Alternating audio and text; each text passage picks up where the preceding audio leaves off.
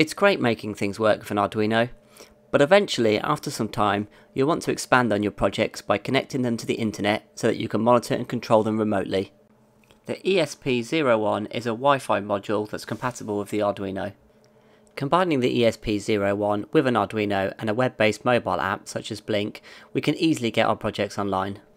The ESP-01 can also be used as standalone for simple applications such as creating Wi-Fi enabled switches, which can be purchased online readily configured.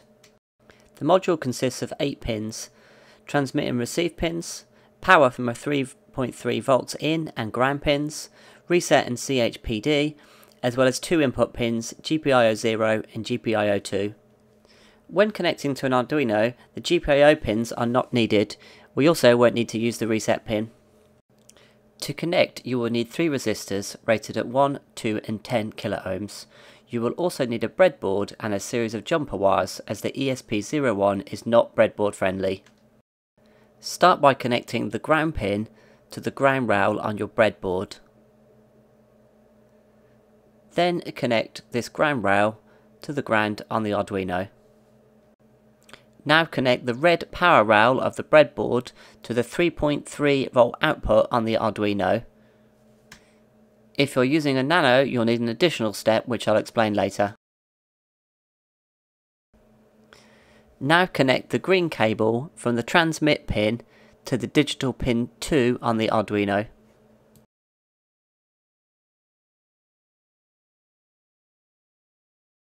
Connect the VCC pin to the positive 3.3 volt rail on the breadboard. Connect the blue cable from the receive pin to somewhere in the middle of the breadboard. Insert a 2 kilo ohm resistor between this pin and the ground rail on the breadboard. Now attach a 1 kilo ohm resistor between this wire and the digital pin 3 on the Arduino.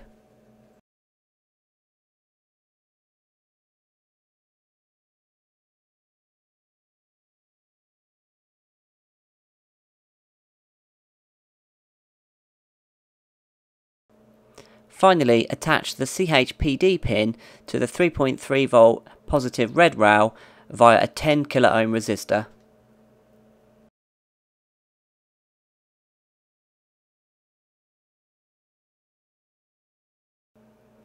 And that completes our circuit. All that's left now is to connect it to the PC via the USB port and ensure that the red and the blue lights on the ESP-01 are now lit. When using an Arduino Nano, the 3.3 volt from the Nano is usually not sufficient to power the ESP-01.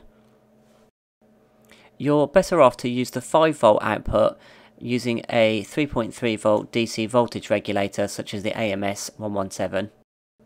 Connect it as shown in the schematic here, ensuring that you do not supply the ESP-01 with 5 volts, as this can damage it. The sketch that we're going to use to test our Wi-Fi enabled Arduino is an example sketch that's available from the Blynk website. Once we've selected the correct board and connection type, we can copy the sketch to our Arduino IDE.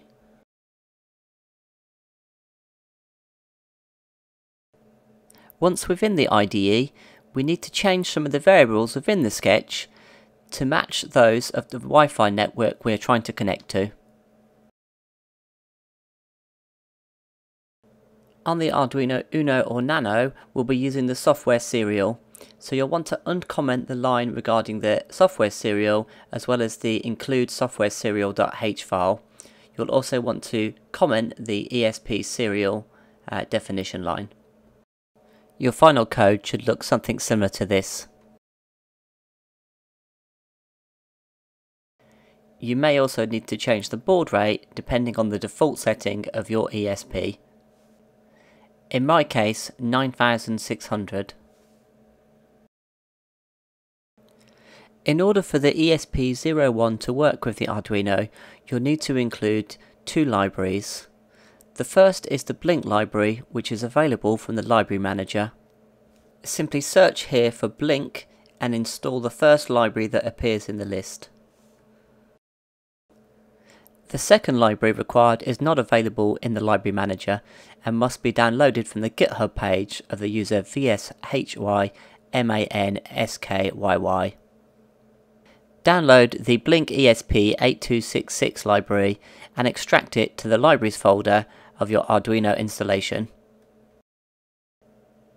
Now restart the Arduino IDE and compile the sketch.